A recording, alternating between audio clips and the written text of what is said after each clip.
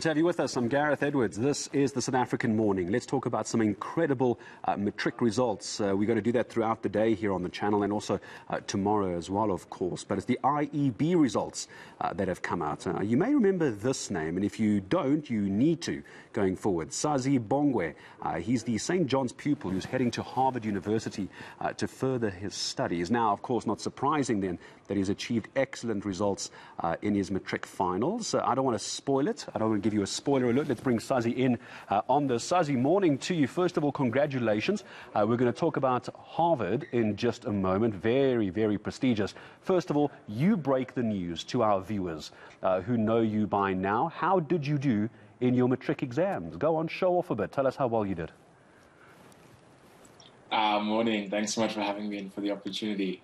So yeah, I got distinctions in my 9 subjects, and I ended up with an average of 95.9%. Yeah. Congratulations. So, who was more excited? You, your parents, your teachers, your granny? I'm sure there was lots of yelling and screaming when they saw those results. That's just not passing matric, that's obliterating matric. Who was the most excited? I think it was definitely a collective thing. I mean, I sort of like to take agency over my academic journey, but it was definitely my mom who was the most invested, and she was definitely excited. I think anxious more than excited, but I mean, that turned out well. So yeah, definitely my mom. How nervous were you? I had a few misgivings about some subjects I wasn't sure about, so I had that level of uneasiness. But I mean, I also had confidence in knowing that previous years these marks have worked out typically for St. John's students, and knowing that I was quite confident with what I put on the page in those IEB exams. So I think it was a mix between confidence and then some kind of apprehension. Well, whatever you put on those IEB exam pages seems to have worked out for you as well.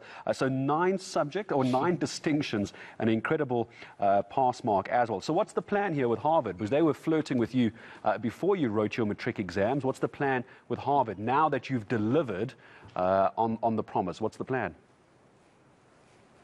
Yeah, so I applied to Harvard under the early action program, which means that they admit you or defer you or reject you from the middle of December. So you get that early decision, you get to know. Before this results thing happened, I actually accepted my offer at Harvard, so I know that I'll be there for sure. And I mean, they stipulate that they can rescind your offer of admission if you show a significant drop in your final results. That's typically like a super drastic case. So yeah, I'm not in that drastic case. So now I can say for sure that I'll be at Harvard in August. All right. So, Sazi Bongwe, what are we studying at Harvard? I mean, you must have the entire world just about falling at your feet, but Harvard has got you. So what are you going to be studying at Harvard? What's the plan for the future? Yeah, so one of the reasons that I chose, one, the American system, but 2, Harvard specifically, is that you get 2 years to explore without a degree. So you don't sort of do that before. You sort of go and you have a few years, 2 years to do courses that are in a range of disciplines. So that I'd really like, and I'm going to explore. But I do have a current idea. I'm going to be studying either in applied math and economics, which is a degree that's quite unique to Harvard, otherwise government or social studies. So I mean, in that kind of area is where my interests lie. So whatever ends up materializing is what I'll concentrate in eventually. I don't want to talk just academics, of course. Just the last question to you. Are you going to have a bit of fun before you head over, or are you going to wait to get to the US before you cause some chaos?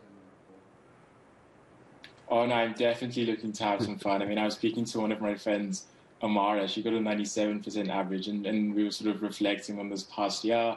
And we definitely, as much as we worked hard to get these marks, there's definitely huge room, we feel, for us to sort of branch out of that and really sort of come into ourselves and have that fun and exploration. Not that we were deprived of it, but just to sort of be more free. So, I mean, definitely, especially in the months leading up to August, that's what we'll be doing, but also just integrating time for joy and enjoyment when I'm at Harvard. Yeah, as someone who went through it all those years ago, the time you get to enjoy post-matric going into university flies by very quickly. So, Sazi, you enjoy it.